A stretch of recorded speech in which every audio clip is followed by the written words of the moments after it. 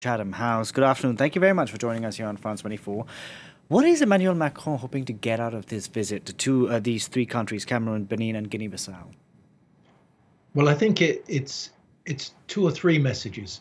The first is to reiterate something that his prime minister said in her policy speech to Parliament a couple of weeks ago, which is that refreshing, reforming, overhauling the French relationship with Africa remains one of his most important foreign policy priorities. So this is the first trip he's making outside Europe since his second term began.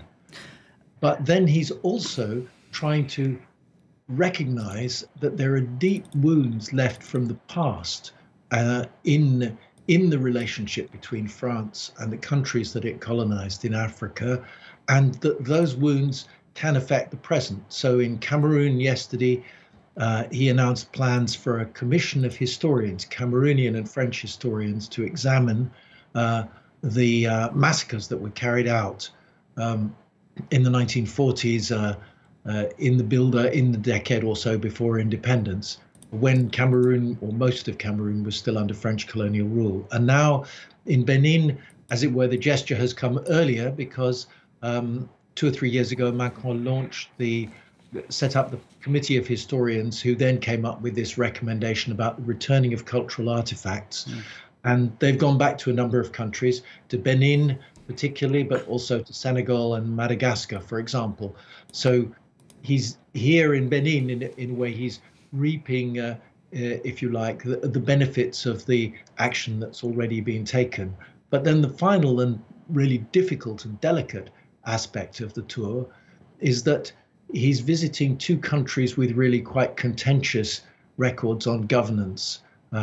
Particularly in Benin, democratic structures have been dismantled, while in Cameroon, President Biya has been in power for a very, very long time, many decades. And so raising those issues, but probably in private, that's probably the most delicate bit of this trip. I understand the point which you made where you said that France has always says it wants to reset its relationship with that part of Africa. But yesterday we had Emmanuel Macron, who was alongside, he gave a press conference in Cameroon where he sort of pointed out the hypocrisy that was there in calling out the current war in Ukraine a war.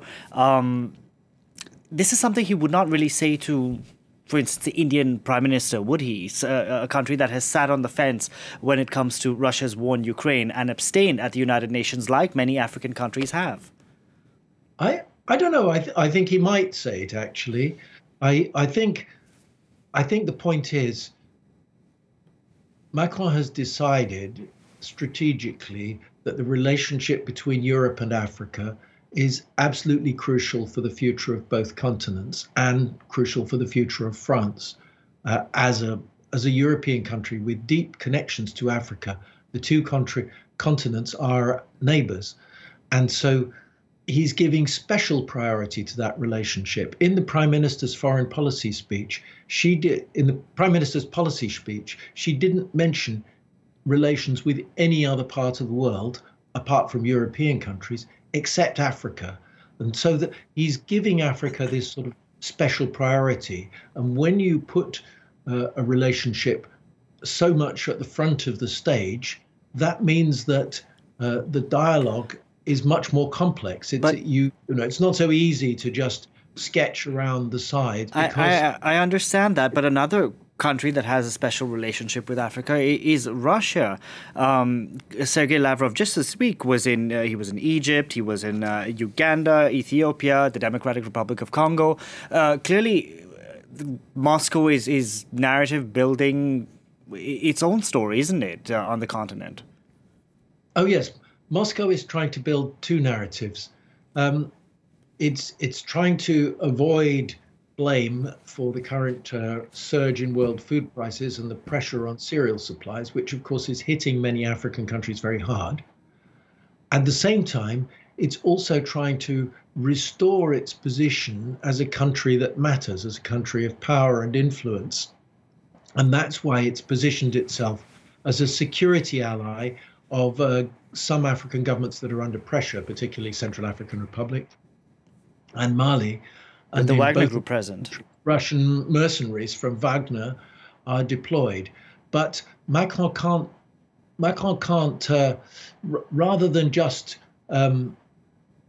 trying to compete with Russia, it's more a case of saying, look, there are other partnerships that are long-standing European countries that have been allied with Africa and are supportive with you. We recognize there are difficulties in the past. There are wrongs that have to be acknowledged, but we remain key partners. One of the things he stressed in his remarks in Cameroon yesterday was that France will remain a provider of military support and assistance to African countries, particularly Cameroon faces the threat of Boko Haram in the north.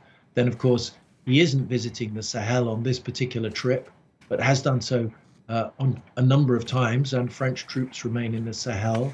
And then in the final country on this tour, when he goes to Guinea-Bissau, that is sending a message specifically to that country, which is not a Francophone country, but nevertheless, France is giving support, if you like, to a president who's democratically elected, who survived a coup attempt only, I think, in February.